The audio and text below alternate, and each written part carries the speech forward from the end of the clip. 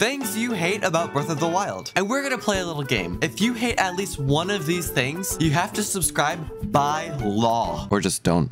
That's cool too. You hate how little enemy variety there is. Yeah, there are less monsters in Breath of the Wild, but is that really that big of an issue? To that I say, yes and no. Early game is not that big of a problem because at that point, everything's trying to kill you. Late game, however, you start to run out of things to kill. That's why gold Lynels were such an insane addition to the game. People wanted harder things to kill. You hate slipping in rain. Everyone knows the issue with this, so let's talk about how it's a good thing. The slip mechanic used while trying to climb in rain was made to stop you from reaching places so easy. Wait, what am I talking about? No, this is the worst thing that was ever added to the game. You hate it, I hate it, let's just move on. If you've beaten the game, you know nothing changes after beating Ganon. The reason why you hate this so much is you wish that there was some sort of progression after spending hours saving Hyrule. Maybe the castle's malice could be gone. Maybe people could start building back what was destroyed by the calamity. Or maybe there could just be less guardians at least. In my opinion, I think the game did the right thing. If Hyrule were to just go back to normal after beating the game, where would the enemies be? The world would feel so much more empty without them. It would also just take an insane amount of time to develop something like this. You hate that you can't get to know Zelda better. Out of all the Zeldas on the timeline, Breath of the Wild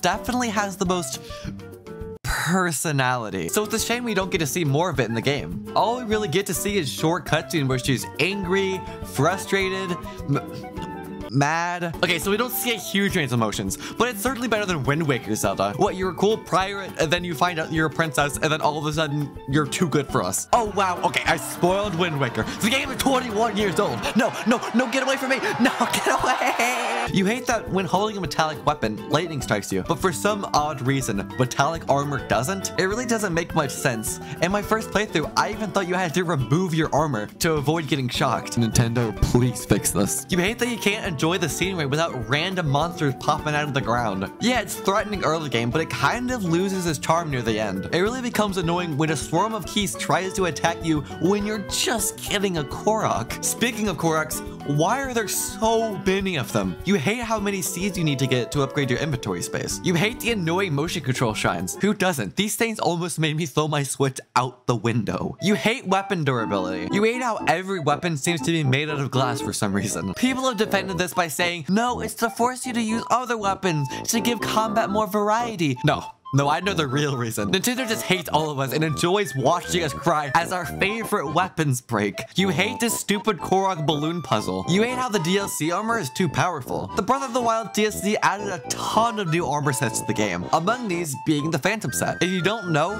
one piece of Phantom armor gives you one level of attack up. All three give you level 3. The fact that you can get max attack up with a set so easy to get is insane. The helmet is located at the Colosseum, the chestplate at the Sacred Ground ruins, and the greaves at the Hyrule Garrison ruins. The fact a new player can leave the Great Plateau and immediately get max attack up is a little unfair when we had to go through trying to get the Barbarian armor through Labyrinths. There is one upside to getting the Barbarian armor though. You can upgrade it. You can't, however, upgrade any of the DLC armor. That's including the Phantom set. You hate this. You wish you could ride around Hyrule in your maxed out Tingle set. I mentioned this earlier, but you hate how stale the combat gets. Unless you want to spend a week learning this. You'll be stuck fighting the same enemies the same way again and again post-game. You hate Breath of the Wild's dungeons. You may not mind the puzzles themselves, you miss dungeons that all have their own theme, and you hope these return in Tears of the Kingdom. You hate stamina. You hate how much it limits your exploration. You wish you could just climb a mountain without having to fill your inventory with stamina elixirs. You hate that you can't ride Sidon longer. You hate how every cool classic armor set is locked behind an amiibo paywall. You hate how you can spend 10 minutes scaling a cliff or a mountain just to be knocked off by a goat, and you won't be able to do anything about it because Link's in ragdoll mode. In some cases, you can get out of it, but depending on how steep the fall is, you can't. You hate how little story there is in the game. You wish the game took more time to develop more of a story to progress through while you're playing, instead of going around collecting parts of a story. One of your biggest hopes for Tears of the Kingdom is that it focuses on more of a story than the first game did. But the one thing you hate above all about Breath of the Wild is undoubtedly that you can't pet the dogs. Nintendo, why can't you pet the dogs? This is absurd. We should be able to pet the dogs, Nintendo. We need to be able to pet the dogs in Tears of the Kingdom, Nintendo. I will sue you if we can't. Hey, thanks so much for sticking around to the end. Click here to see 18 dumb ways you've died in Breath of the Wild.